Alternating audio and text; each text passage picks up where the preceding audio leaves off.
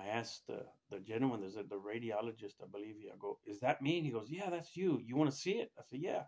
So he plays it from the beginning. And she goes, watch this main. This left main artery. This is your left main artery. Watch this artery.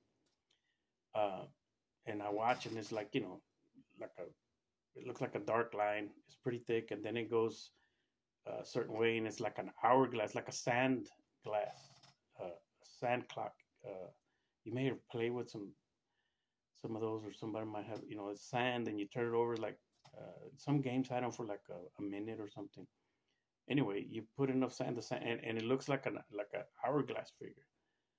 It like pinches down and then it opens up again. And she goes, "You see that?" I go, "Yeah, I see it." He goes, "That's your left main artery. And that's right where it splits." And I go, "Okay." He goes, and he's freaking out. He's like, he's all excited. He's freaking out. I'm like, "What's wrong?" He goes, "Well, I don't understand how I'm talking to you, how I'm speaking with you, how you're awake." He goes, "How did you get here?" I said, "I drove myself." He goes, "You've been driving?" I go, "Yeah." He goes, "You walk?" He goes, "Yeah, I go to the store, exercise, just walk at the stores in the AC, I go and walk and stuff. And I walk around and I do exercise at home as much as I can." And he goes, uh, "Well, this is called the Widowmaker. And if that artery clogs 100%, he goes, you got over 90% blockage." He wouldn't say much, but he was pretty adamant about, "I don't understand how I'm talking with you." And it didn't, still didn't hit me. He's telling me that he doesn't understand how I'm alive. And it's still not hitting me. This hit me later. And I said, well, he asked me for all my symptoms. I told him the only one I had, waking up tired, like I ran all night. And he goes, "You asked me all these other questions about my chest and it felt funny." And I said, "No, no pain on, just that." And he goes, "Well, this is serious." He goes, "You could." Then I think he's mentioned, this could turn really bad really fast or something. But he won't tell me much. He goes, "The doctor will be right back." And the doctor comes in. I don't know where she went, but she was there. She walks in. "Mr. Salazar, you can't go anywhere." He goes, "We have to send you on emergency surgery right now." He goes, "We don't do this at this hospital. We'll do it at another one." I don't want to mention their name. Uh, it wasn't a bad experience as far as taking care of me overall. They do all the surgeries over there. We don't do them here. We don't have I guess, the facility or wherever. We have to send you over there in emergency. This is Friday. It's Friday afternoon now. And he goes, and there's talk. She's talking about sending me by helicopter or something quickly. And she's on the phone. I was on the phone with him, this and that. We might just send you Life Flight. I think it's called Life Flight. And I was like, "What?" And my brother heard it and he goes, "She talking about a helicopter?" I said, "I guess. I don't. That's what I thought." She goes, "Yeah, that's what I thought too." Tell my wife, "They're talking about sending me." I said, "This must be pretty serious." I'm still trying to process everything. And so anyway, I guess she found out that there wasn't a doctor available to do emergency surgery on me. So they sent me by ambulance. She goes, "Well, we're going to send you by ambulance." She wouldn't say why, but I kind of figured what happened. Okay, so that's fine. Ambulance is fine. So they got an ambulance. Uh, they sent me over there. Everything went well. They put me in intensive care, and and I'm there, and the nurses come in, and I'm saying hi to everybody because I just like saying hi to everybody. And the doctor comes in and he explains to me, "I'm not the doctor on call now, but I wanted to come talk to you, ask you a few questions about your your I guess my health and my why I was there." And he goes, I just have some questions." I said, "That's fine." I said, "You can ask me whatever."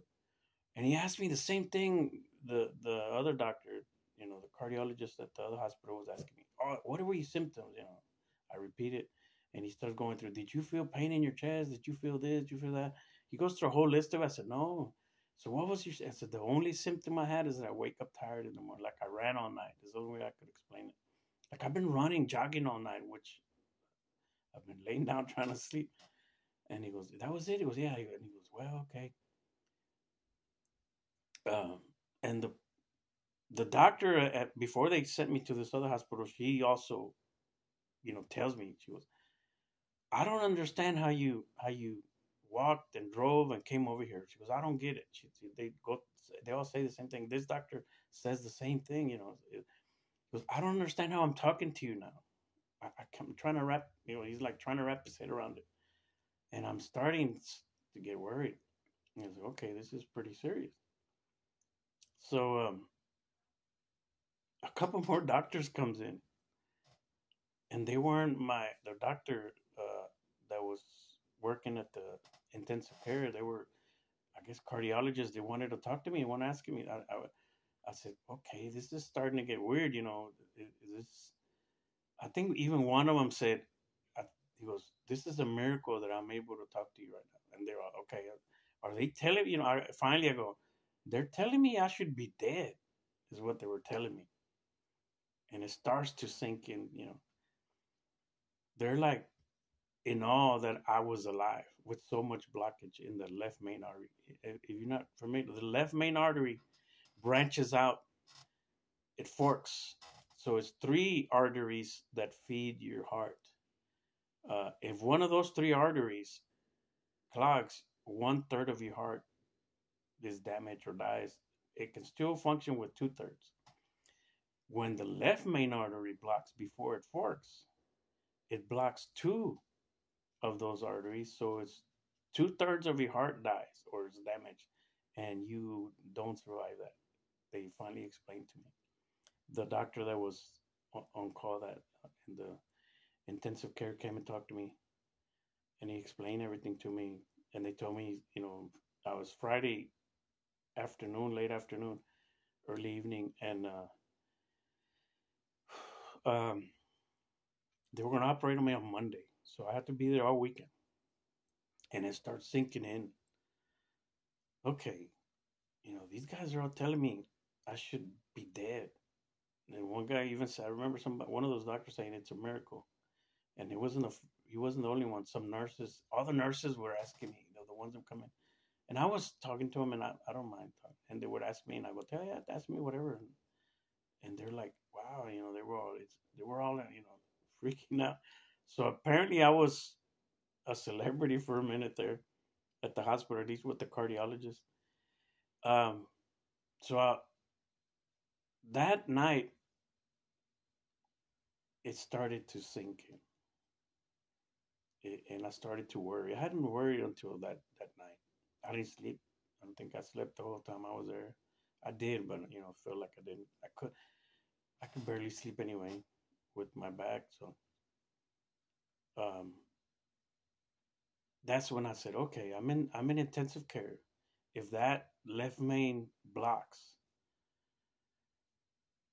am I gonna die? Or if maybe I won't die because I'm in intensive care. Maybe, and I told them they needed to resuscitate me. I didn't want to die. And how much brain damage am I gonna have? How long would I go without oxygen to my brain? Is what I was thinking. Maybe I won't die, or maybe I would. And I started to worry all weekend. I couldn't wait for Monday morning. So I made phone calls that weekend to everybody that I wanted to tell, I guess. And Monday morning came. This time, they put you under, and I was under before when they took all the rods and stuff out of my back, and when they did that angioplasty thing, and I don't know if that's the right term, but and that's what I remember. And that Monday morning when they put me under, I remember I think the guy said count backwards from 100 and 199, and I think I got to 98 or something. And then I closed my eyes, and then it was just like I opened my eyes, and you find out like 6 hours have passed by. Um, I didn't go nowhere. I just woke up Anyway, this time I didn't die like in my other time. I think I died for a little bit. Well, I know I died, or I was halfway there at least. But that's my story today. Thank you.